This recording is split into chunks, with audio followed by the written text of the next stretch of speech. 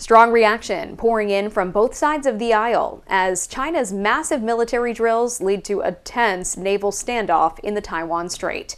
Greg Palcott has more from London.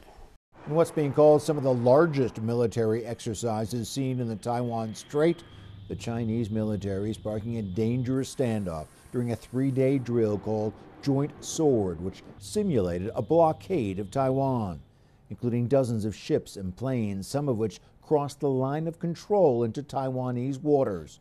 The Chinese Foreign Ministry calls it a serious warning against, quote, collusion and provocation with the U.S. It's about Beijing wanting to signal its ongoing resolve to oppose Taiwanese activities that have the potential to undercut its authority over Taipei. The drills come less than a week after Taiwan's president met with House Speaker Kevin McCarthy in the U.S., and just a few days after a bipartisan congressional delegation visited Taipei.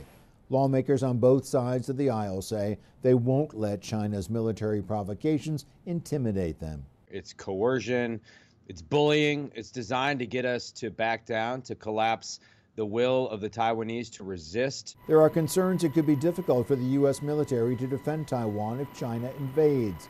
More than a year of war in Ukraine has depleted Pentagon stockpiles. But folks in Taiwan say they believe if the mainland invades, America will step up.